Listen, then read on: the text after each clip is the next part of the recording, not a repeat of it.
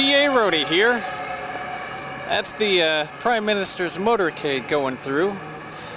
They're going to meet me at my hotel suite momentarily. But I wanted to give a little talk to you, the audience back home, tell you where I am. I'm in Copenhagen, Denmark.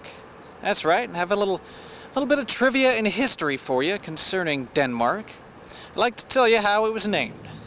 You see, there was this man named Mark about 200 years ago. He was wandering around and he happened to come across a lion's den. But he didn't see it. He's just going to wander right into it because he was busy singing a tune and daydreaming and all that. So his friend yelled out to him, "Hey, watch out for that lion's den, Mark." Well, poor old Mark did not survive. The lions got him. They ate him. They were brutal. They were hungry and they ripped him apart. So in honor of dear old Mark from long ago who stumbled into that lion's den, they named the country Denmark. It's a Scandinavian nation in northern Europe, and it has a population of about 9 million people. And I'm here in Copenhagen, the capital and the largest city. As a matter of fact, it's the biggest city in all of Scandinavia. That's right, Copenhagen. Now let me tell you something about Copenhagen. It's an amazing city. It's beautiful. Lots of gorgeous historical buildings, a lot of pedestrian walkways. Copenhagen is famous for its chewing tobacco. It's real good because, you see, Denmark as a nation is very open, just like Holland is. As you know, Amsterdam down there in Holland has all kinds of liberal laws dealing with legal marijuana and prostitution and all those things. Euthanasia, all kinds of stuff. So Denmark is liberal like that. So they allow marijuana to be put into their chewing tobacco here in Copenhagen. That's right, it's 50% marijuana, so when you smoke it, you feel real good. And it loosens you up, and you can pick up on the babes. And they like the fact you're all loose and friendly with them. They love that. You chew that American chewing tobacco, and it just looks ugly. You spit, and you have stains all over your teeth, and you don't feel loosened up because there's no marijuana in it. So, obviously, the Copenhagen chewing tobacco is the most popular, and I can sure see why.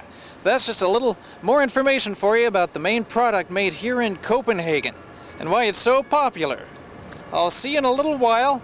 I got a lot of walking around to do. Got to get back to the Prime Minister. I think I hear the sirens coming. They're coming to get me because I'm late for the meeting. They don't like that. All right, talk to you later.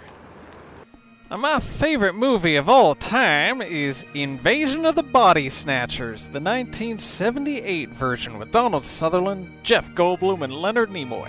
It's because I want all of my sweatshop workers to be pod people. They won't have any emotions, they won't protest, they won't have any hope for the future. They'll be drones. That's who I want for all of my factories, all over the world.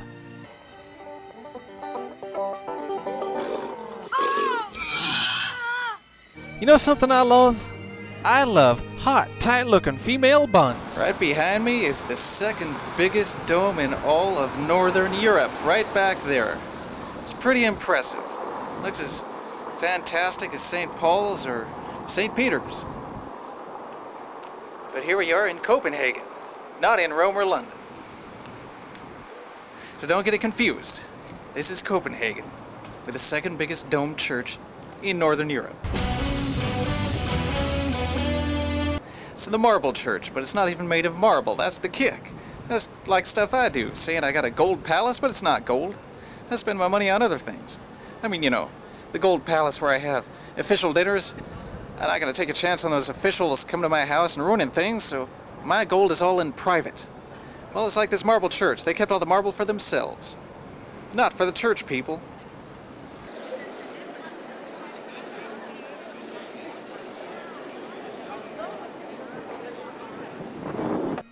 And here is the Little Mermaid. This is one of the symbols of the city.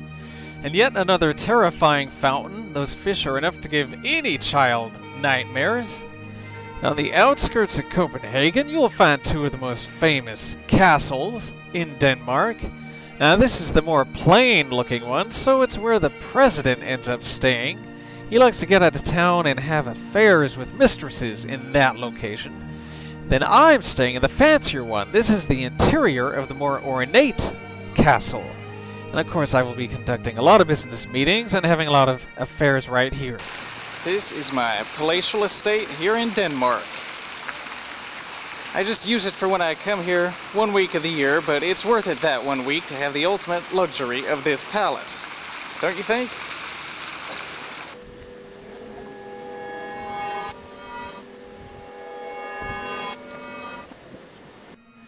Here's another lovely angle showing off my castle, the best in all of the land. And because I know you, the viewers, like to see me doing death-defying stunts, that is me. Risking my life just for you, John Q and Susie Q Public, watching from home on YouTube. I didn't even have a safety net. I risk everything just for the show. We are in Tivoli Gardens, one of the most famous amusement parks in the world, right in downtown Copenhagen, and this is an alien being. Now, in the United States, we could have aliens doing sex acts on stage, but of course our government refuses to acknowledge aliens. But here in Copenhagen, it's all out in the open, so this particular alien is having sex with itself. That's the climax right there. The audience loves the climax. And these are some other angles here in Tivoli Gardens, which is over 100 years old, and this particular device is used to test the stamina of my new young recruits for my sweatshops. I'm seeing if they need to be hobbled or not.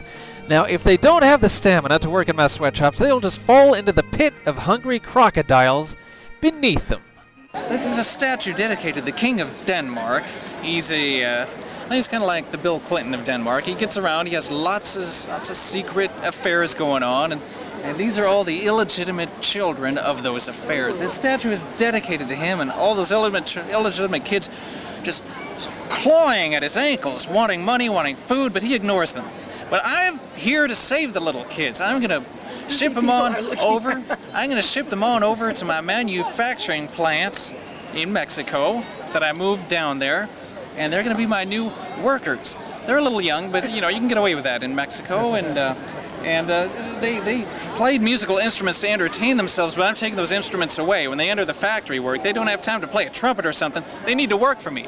So I'll be taking them down to Mexico, and it'll be a happy ending for me, and at least they won't be starving anymore, so it's better than being here being ignored by their dad, the King of Denmark.